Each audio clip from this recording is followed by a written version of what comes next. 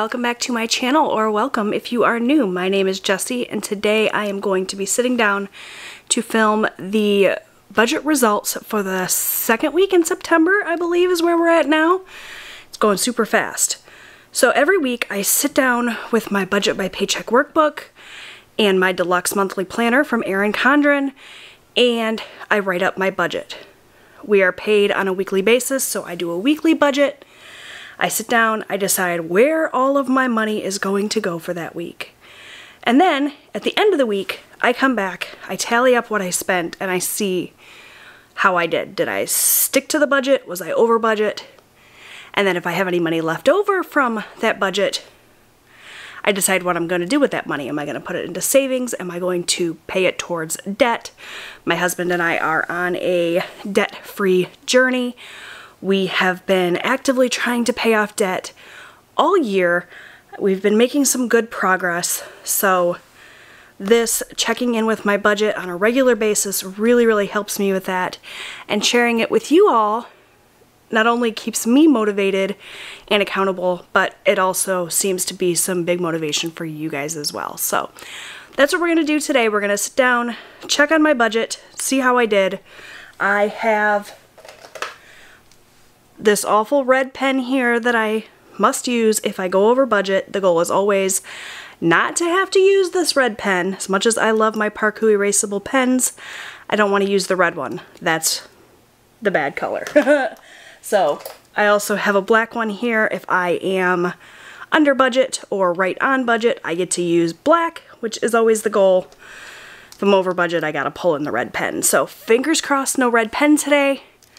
And let's go ahead and get started. So I have my budget laid out in my budget by paycheck workbook from the Budget Mom. If I'm not mistaken, pre-orders for the latest version of the budget by paycheck workbook opened up today. So I have the Budget Mom's website linked down below where you can check it out. I don't make any sort of commission. I don't get any sort of credit or anything. I just really love this resource. And it's really helped me with my budgeting journey, and I want it to help you guys too. I have last year's version and I have the printable version, which I love because I can simply print out the pages that I need and leave off the pages I don't. There are aspects of her budgeting system that work really well for me and some that really don't. So I just pick and choose what I like, leave off what I don't. So let's flip back to the back here where I have my weekly budget. I don't know where my little bookmark went, but here is my budget. It was a very simple, easy budget this week, so it should be a very simple, easy budget results.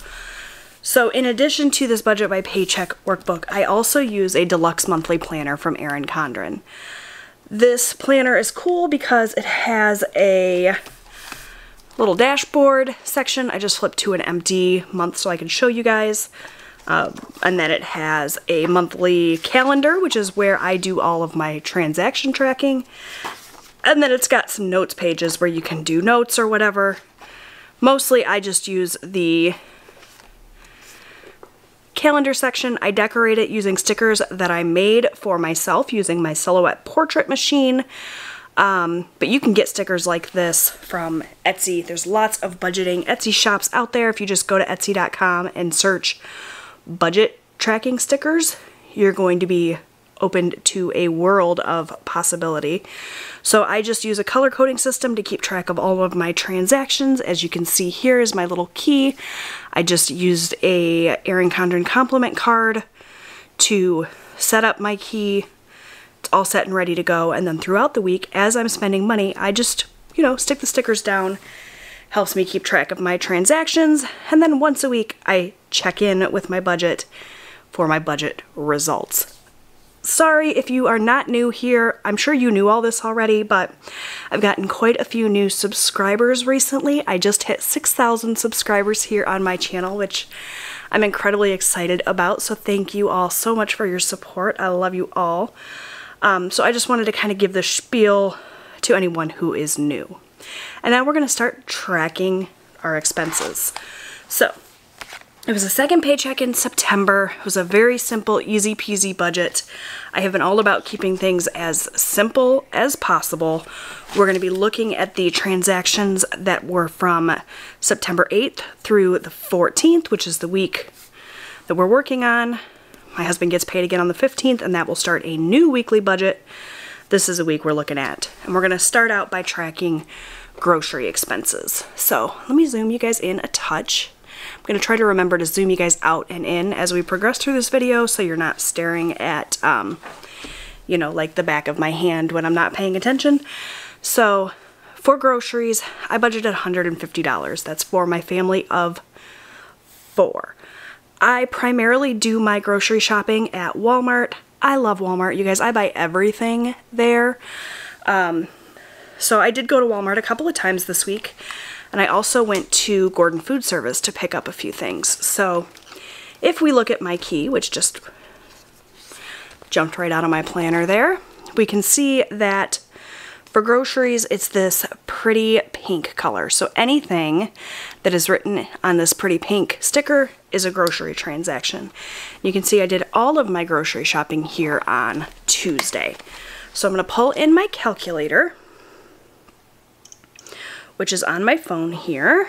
So I'm going to up the brightness so you guys can actually see. I keep my brightness low so that I don't kill my battery. And I'm going to pull up the calculator and we're going to add everything up. So I spent $35.09 at Walmart. I also spent $110.71 at Walmart and $2.79 at Gordon Food Service, for a total of $148.59. Since that is less than the $150 that I budgeted, I get to use black. So we're gonna just ink that in, $148.59. Before I continue, take a second and click that subscribe button. I would love to have you come back every week for my budget updates. All right, let's move on to household.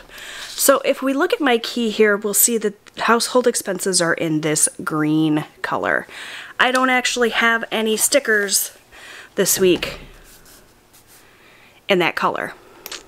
I did have some household expenses. However, they were at Walmart the same time I did my groceries. I was too lazy to sit down and figure out how much I spent in household versus how much I spent in groceries. I told you guys at the start of the week that I wanted to keep those line items separate so I could keep track of how much I was spending in household, and I really failed on that account this week. I'll be better next week. For now, we're just going to say that I spent $0. All of my household spending happened in this grocery category, and I was still under budget, so I'm okay with that. So we're just going to mark that I spent 0, even though that's not entirely accurate. I know that I spent, you know, within my budget. If I added together grocery and household, I'd have $175 to spend, and I definitely spent less than that, so I'm happy with that. Next up, we have Hulu, and I budgeted $15 for that. Whenever I'm budgeting in my regular bills, my streaming services, my cable, my electric bill, whatever it is, I always tend to round up a little bit, even if they're fixed expenses, because you never know when there's going to be an extra little charge or, you know, something's going to go up a little bit. I like to have wiggle room in my budget. I also have a buffer in my account of a couple of $100s that I keep there just in case my expenses are more than what I expect. I'm all about like a contingency plan, a backup plan. I also have an emergency fund. These are all things that I've incorporated into my budget over the course of the last couple of years when I've gotten really into budgeting. It works out great for me. I've recently been getting some questions about budgeting tips for beginners. I'm thinking about doing a whole separate video on my budgeting tips for getting started. I'm not an expert by any means. I don't have any education in personal finance. It's just that I've been doing this for a couple of years. Through a lot of trial and error, I've kind of figured out what works for me, and I wouldn't mind sharing that with you all. So if you're interested in that video, leave me a comment down below and let me know. Alright, so for Hulu, I budgeted $15. You can see here that my bills are in this blue color. right there. And so here's Hulu, and it came in at $11.99. And I just check it off whenever it clears my bank account so that I know it's been paid. So that came in, that was paid, and it was $11.99. And lastly for bills this week is Disney Plus. I budgeted $10, it came in at $7, so perfect. Lots of black ink in this first section. So I was under budget. Let's see how much. I'm going to add up all of my actual totals.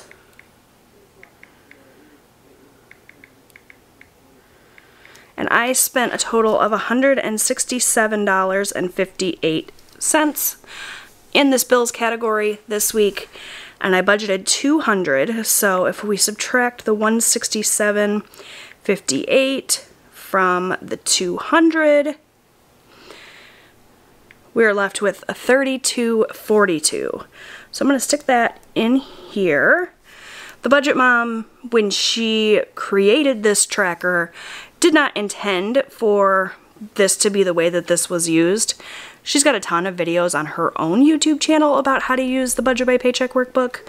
The great thing though about budgeting is you can do it however you want. So even though this isn't necessarily how it was intended to be used, it's how I'm going to use it. And I can tell you right now, I'm going to take this $32.42 that is left from this bills category, and I'm just going to move it right over here to this extra debt category, and we're going to make an extra debt payment with that. I usually wait till the end to talk about what we're doing with the extra money, but I already know. $32.42 is going to get sent right to the credit card that we are currently working on, which is the State Farm Visa card. We do the debt snowball method. That's the card with the lowest balance. That's the card we are throwing all our extra money at to try to pay it down. So that extra $32.42 that I did not spend this week on bills is going to go straight to extra debt. Huzzah! Extra debt payments are awesome. So that's that. Lots of black ink. Let's move on to cash envelopes. I do a lot of my spending using cash because I just enjoy it. I know it's not the easiest thing in the world to pay cash for things, especially right now with the pandemic going on, as well as with the coin shortage, but I've been making it work for me because I really enjoy that. If you're not a cash spender, don't do it, but if you're open-minded, I think you will find that if you do your budgeting in cash, at least in the areas of your budget where you tend to overspend, I find it a lot easier to not only keep track of what I'm spending, but also to spend less. So let's go ahead and talk about where my money went in terms of envelopes this week. First up, we have my husband's spending money. My husband is a doll. He goes to work every day. He is our single income source, with the exception of a little tiny bit of money I bring in from YouTube. He provides the bulk of the money for our family, but he's not a spender. I give him $40 a week in cash, and outside of that, he's very hands-off with the budget, which, you know, works out really well in our scenario. So I give him his $40, he sticks it in his wallet, I never see it again. I don't know what he does with his money. He's welcome to spend it any way that he wants, but when it comes to the actual amount, it's always exactly as anticipated. Alright, next up we have my personal spending. I have been keeping track of my personal spending in my transaction log just so that I can show you guys. Before I was doing videos like this, I wasn't really keeping track of it. I was just sticking the $40 in my wallet, spending it as I see fit throughout the week, and when the money was gone, I just stopped spending. However, I have been trying to keep track of it for the sake of sharing with you guys when the money went, where it went, that sort of thing. So my personal spending money is in this deep dark purple color, which is my personal favorite color. And if we look here in my planner, I had a couple of transactions. I got a Stitch Fix box this week, which I'm incredibly excited about. Would help if you guys could see that, huh? Oy. I've never done Stitch Fix before. It was my very first box. It hasn't even arrived yet, but I'm already super excited about the whole concept, prospect of it. I'm thinking about doing a whole Stitch Fix unboxing here on my channel, so if you're interested in that, let me know. But The way Stitch Fix works is you pay a $20 styling fee. A stylist then selects 5 items, whether it be clothing or jewelry or accessories or whatever, and ships it to you. You try on the stuff in the comfort of your own home. If you like it, you can buy it. If you don't, you just send it back. Pretty cool service. And the other cool thing about it, from what I understand, is that if you do decide to buy something from your box, that $20 styling fee that you paid comes off of that item. So if it's a $50 item, you only have to pay $30 more for it. So I think it's kind of a cool concept. I've been watching Stitch Fix videos for years and years and have always wanted to try it. So I finally bit the bullet and did that this week. So $20 right off the bat of my $40 spending went to Stitch Fix. So that's $20. Also took myself out for a little coffee drink on Wednesday morning, and that was around $3. I always tend to round up because I don't count my change.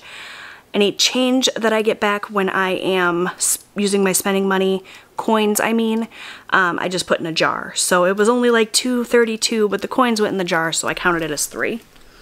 And then lastly, I also ordered some jeans from American Eagle.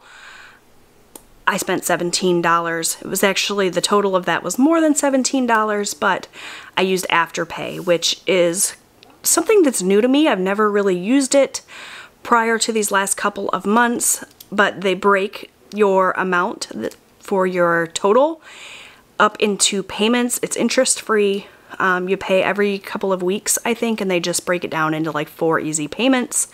I like that because I get my spending money on a weekly basis, and so I can purchase something that costs more than the $40 that I have if I want to, and then just break up the payments so that I'm not going over my weekly budget. Make sense? So $17 went to American Eagle, and if you add all that up, that is my $40 spending money.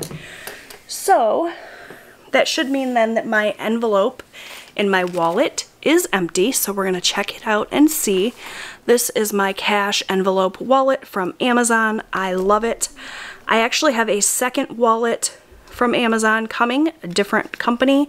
They reached out and offered to send me one for review. I know that you guys are constantly telling me in the comments that this wallet that I always recommend is sold out.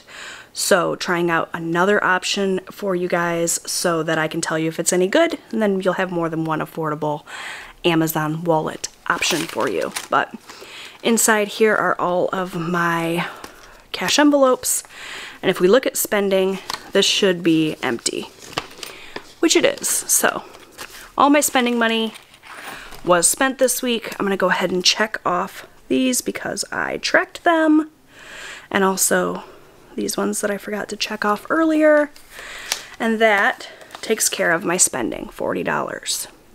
Perfect. Next up we have miscellaneous. Remember when I said I like to have a contingency plan, a backup plan? That's also what this miscellaneous category is. I budget in $50 every single week for anything else that comes up. Anything that's not already written in my budget, that comes out of miscellaneous. There's always something, whether it be to cover a little bit of extra spending in one of these other categories, or, oh my gosh, I totally forgot that we have this coming up, that $50 will cover it. It's saved my butt and my budget more than once. So if you're not doing a miscellaneous spending category, try it out. It's really saved my budget on numerous occasions, as it did this week. My miscellaneous spending is in this light green color. I spent $16 over the weekend. It was actually a couple of different purchases. I just used one sticker so as not to waste my stickers. It came to a total of $16. So I had $50. I spent $16. That should mean I have $34 in my envelope. So let's see.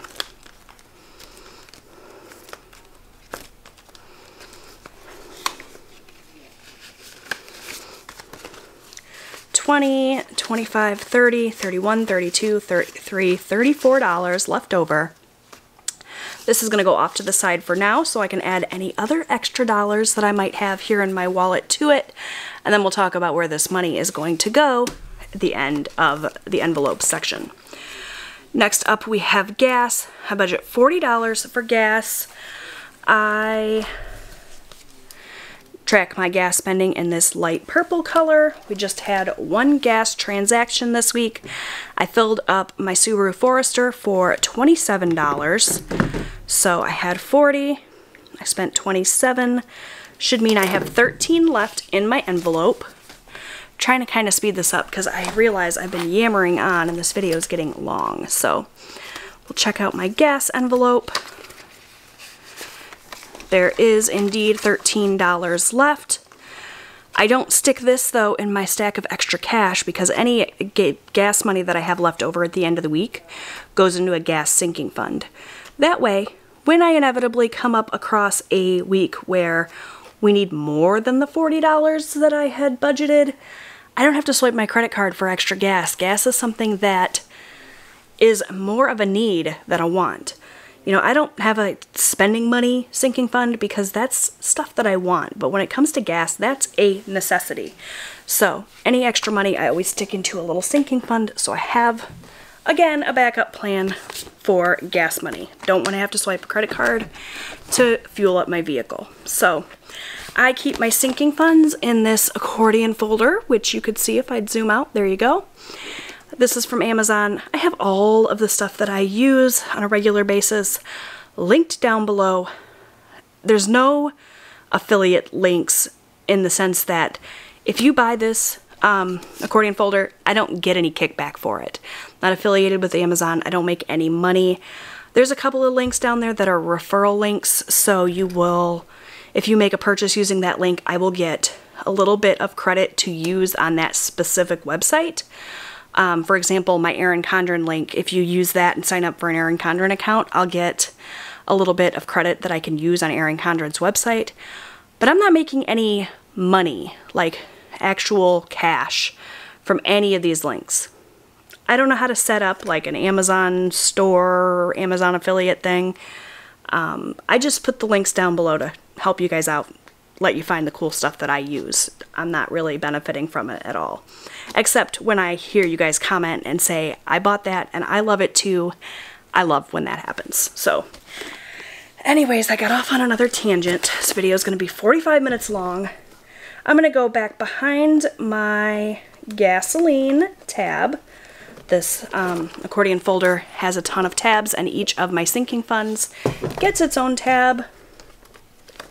My gasoline sinking fund currently has $100 in it, and I'm going to add this $13 to that, building up a little reserve gas fund. So I always like to keep track of the money going in and out of my sinking funds, so I just write it on a little index card.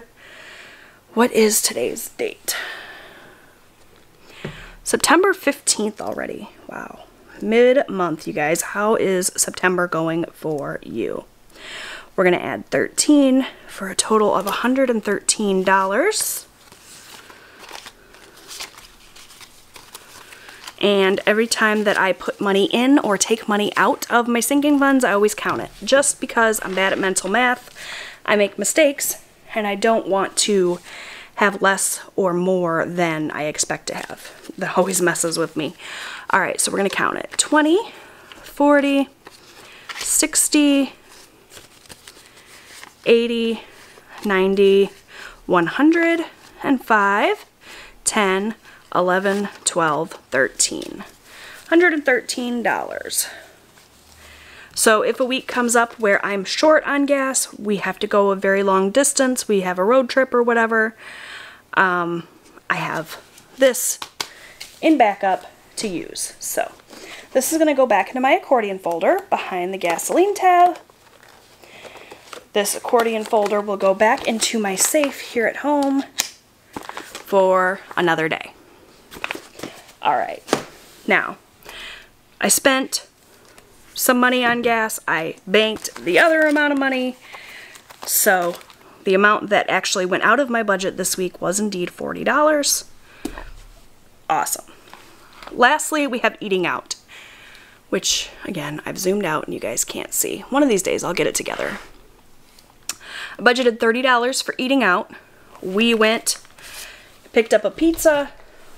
Between the cost of the pizza and the cost of the tip, it was exactly $30. My eating out, you can see, is in yellow. There's the pizza, 30 bucks. Check. And that means that my eating out envelope is empty, right?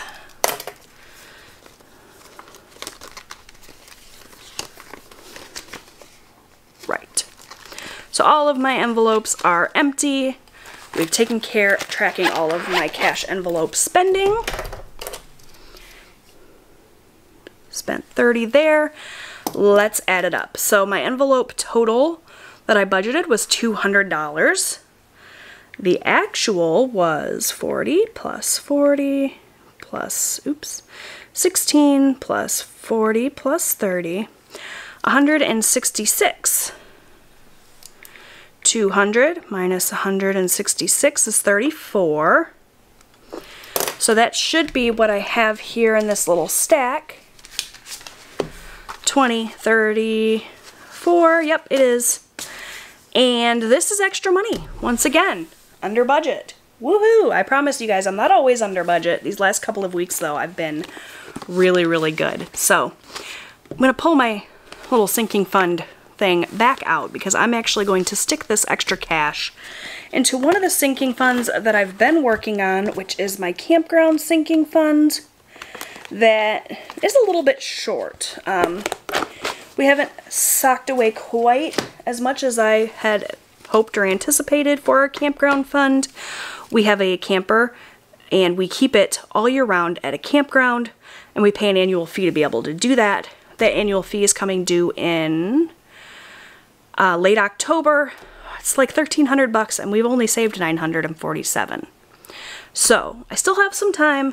All of my extra cash lately has been going to this fund. So today's the 15th. We're adding $34 to this. And I'm not even going to try to do that mental math, even though it's probably pretty easy to sum. 947 plus 34 is 981. So I'm going to stick this cash here in this fund.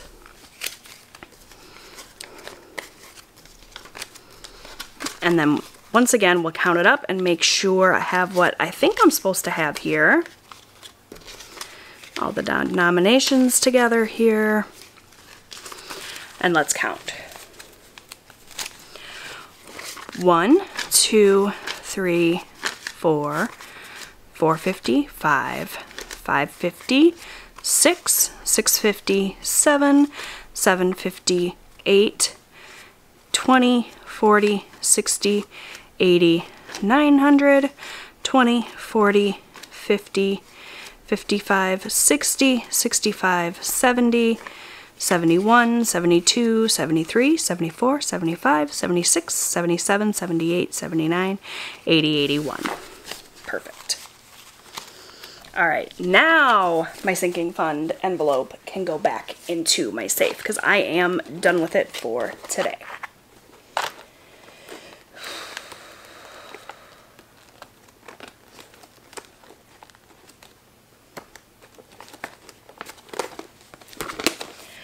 Alright, we're moving on to the second half of my page here. This always goes super, super quick. First, let me write a little note that says that this went to campground. Alright, this is always as planned and as budgeted. I do it at the very beginning of the week. I take the cash and the money aside and I put it where it's supposed to go. So this is always as budgeted. There may at some point come a time when, you know, I budget for this and then something happens and I have to take the money back out, but that day is not today. So I did put aside $150 into my sinking funds. I did pay $150 towards my State Farm Visa card. As soon as I'm done filming this video, I'm going to make that extra $32.42 payment, the extra from that bills category. So the amount that I paid extra to debt this week will be a total of $182.42, which is awesome.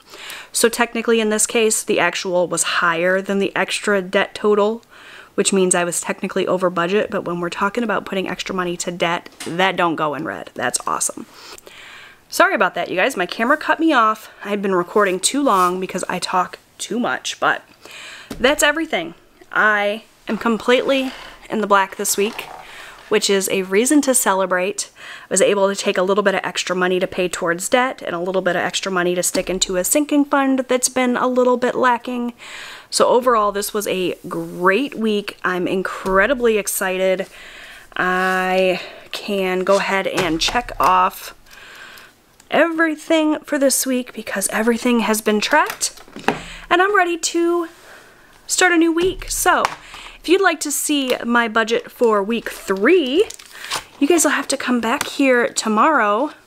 That video will be up tomorrow provided that everything goes as planned. So if you want to check out week 3's budget, definitely going to want to click that subscribe button. If you liked this video, give it a thumbs up. Check out all the links in the description box below for all of the stuff that I used.